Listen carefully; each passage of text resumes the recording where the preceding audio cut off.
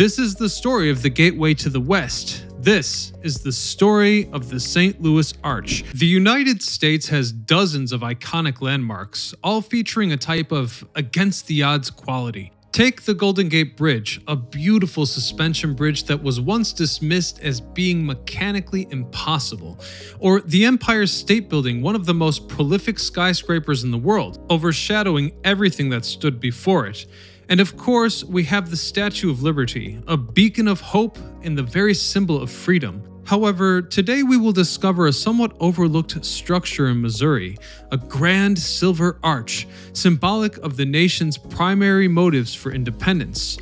As the population began migrating into the suburbs, St. Louis started to look for a way to enhance its legacy in the country's eyes. So a citizens committee decided to sponsor a competition of architects tasked to build a monument for the pioneers that made St. Louis what it was.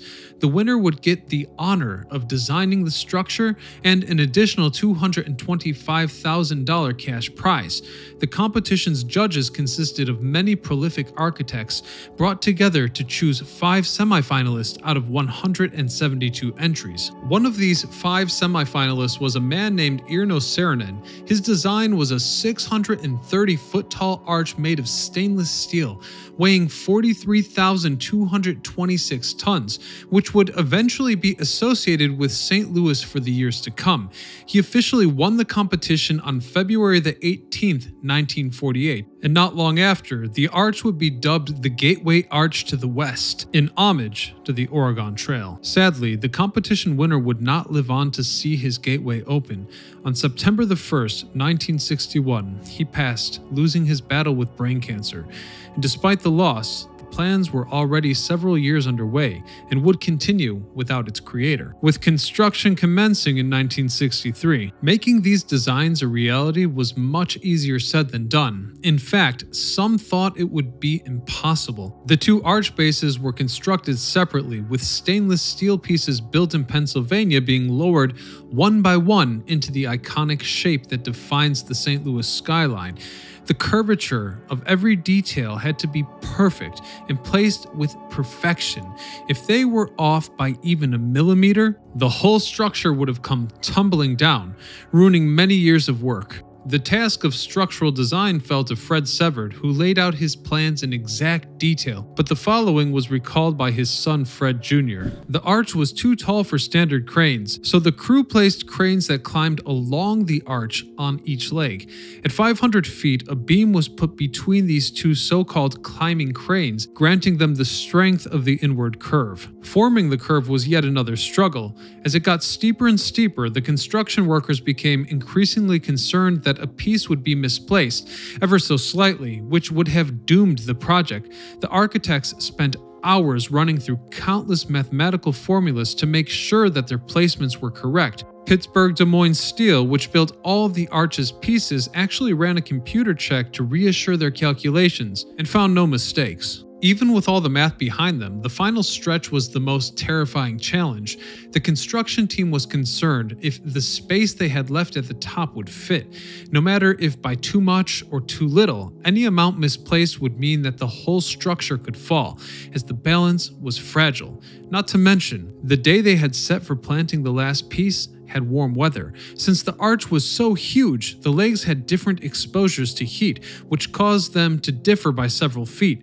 The team eventually opted to place the last piece at night, since the equal heat made the signs line up properly. However, this decision faced fierce objection from the mayor of St. Louis, who believed that the historic moment shouldn't be relegated to some after-dark happening, that it needed to happen in the early afternoon, where everyone could bear witness. Initially, this seemed to be a significant impasse until designers came up with a solution. They realized that by soaking the hot side in water, the arch would contract, making the structure even and safe to place the last piece. So they got the local fire chief on board, who provided the necessary hoses and equipment to spray it down, and the team achieved their historic moment on October the 28th, 1965, opening the gateway to the West in perfection. However, there was still one problem after assembly was complete.